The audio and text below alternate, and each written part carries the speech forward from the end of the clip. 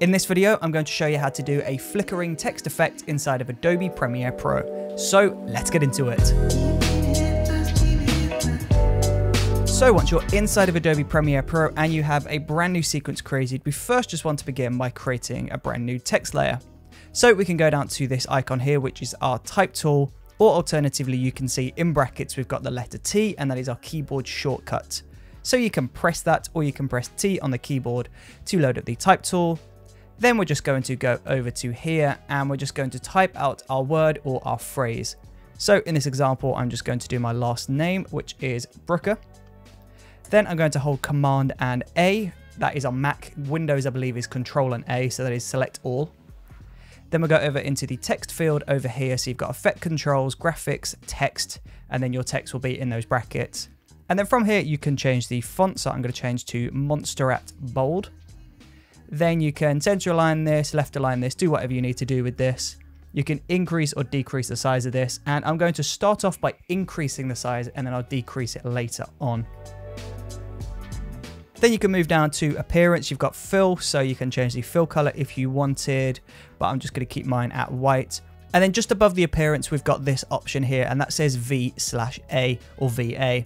And at the moment it's set to 0, and this is our tracking or kerning. And this is basically just going to increase the spaces between each character.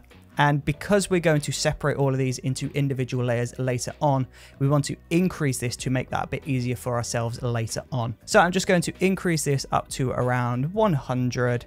Can maybe come down a little bit, maybe around 80. That should do. We should be able to get a clean mask between all of those letters now. And then once you've done that, you just want to go down to transform and then press the reset parameter button. And then you can do that on all of your different axes. So make sure they're all centered up. And then we'll just go back into source text and we'll center this up here by using this button and there. As you can see there, this isn't exactly in the middle. So I'm just going to pull the position down a little. And now that is in the middle. So now that we've made our text, now we need to go ahead and make multiple copies of this text layer because we want to isolate each individual letter.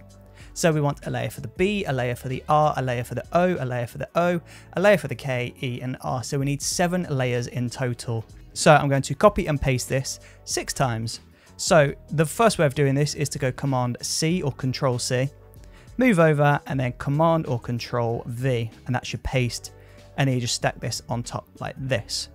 Or alternatively, if you're on Mac, you can just hold the Option button down and then just drag that text layer up onto video layer 2 and then release the Option button. And then just keep repeating this process until you've got all of the layers that you need to complete this effect.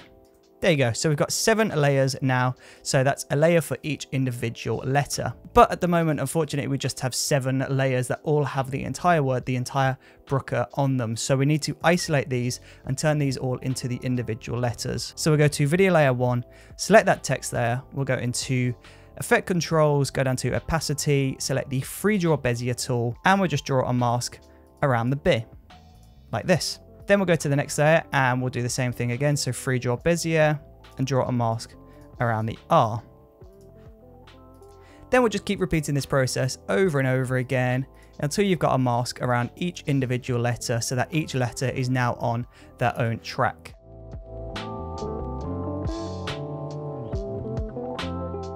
And there you go. If I go through each individual layer and I turn these off one by one, you can see these are now all on their own layer.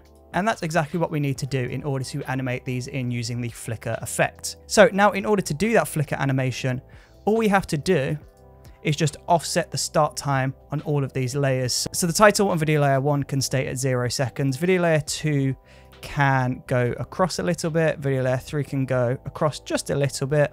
4 can go across quite a bit. 5 can go in between there. 6 can go into this gap here. And then 7 can go all the way over there. So when we play this back, you can see they all come on at random times.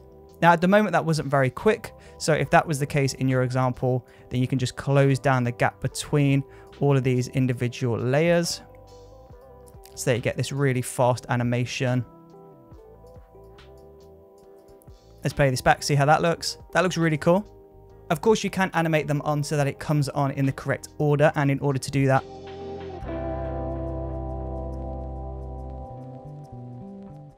So in order to do this, all you have to do is make sure that each layer is 2 keyframes over to the right so that there is this small offset here, and that will animate on like this.